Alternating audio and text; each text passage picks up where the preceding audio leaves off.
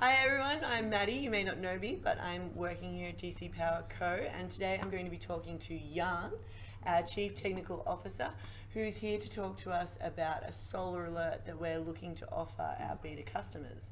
So what we do know, Yann, is that 1 in 5 systems aren't working properly at the moment. The age reported that, and so that's a pretty big deal to us because we're solar focused, and so we want to make sure that if people's solar systems aren't working, that we're telling them about that. So Yann, how can we even offer a solar alert? It's a good question.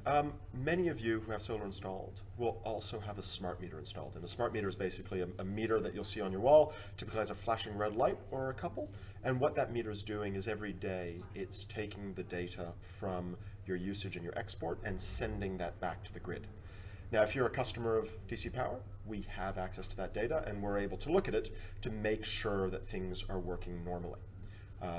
The solar alert specifically in this case, what we're doing is we're looking at export.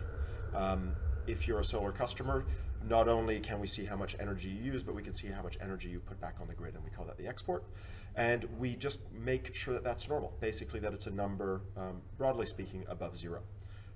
If it isn't above zero, that's when we send the alert.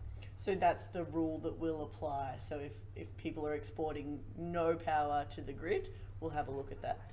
That's right. So the point of the solar alert is really to tell you if something looks broken. So we're going to be setting that threshold really low or as close to zero as we think is necessary.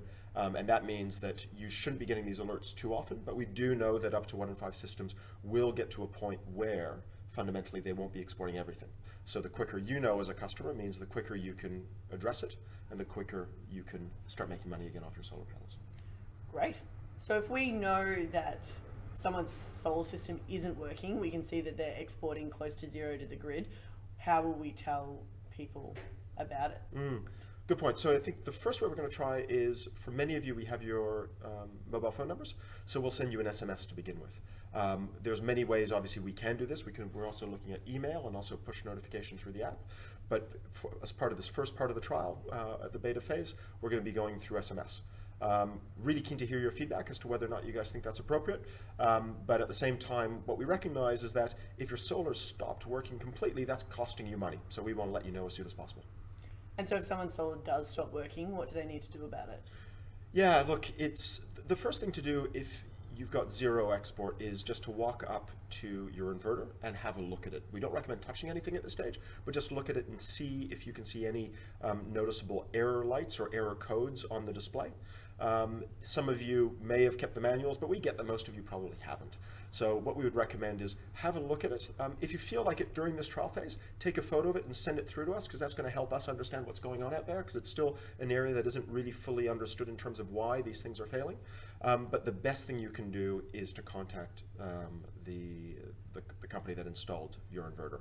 Don't touch it with any tools. That's not your job, that's theirs. Definitely reach out to them and ring them. If they're no longer around, you can look for what we call a CEC accredited installer. CEC stands for Clean Energy Council. On their website, and there'll be a link to that, you can find a list of accredited installers in your area who might be able to give you a hand if the people who installed it aren't still around. So handy to know that. So this is beta, and obviously we're looking for feedback, but are there currently limitations to what we're doing? Is this kind of the first part, or are we looking to expand it?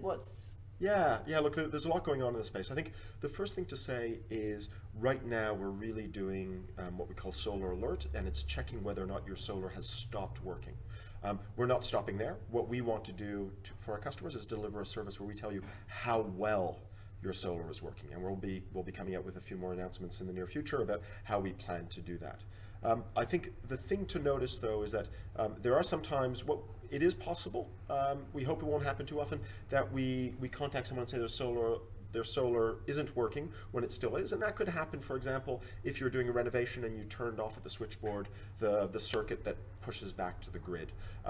We hope to minimize those. At the same time, it's probably useful for you to know if you haven't exported that day. Let us know if it is a false positive, because we want to build better and better tools and algorithms to make sure that we only send messages to you when we need to. Awesome. Alrighty, Beta. So we are going to start sending these solar alerts out to anyone that hasn't exported anything to the grid. So keep an eye out for those, but please let us know what you think of this, and if you have any feedback, that would be really great to know. And thank you, Yann. No problem. Thank you so much.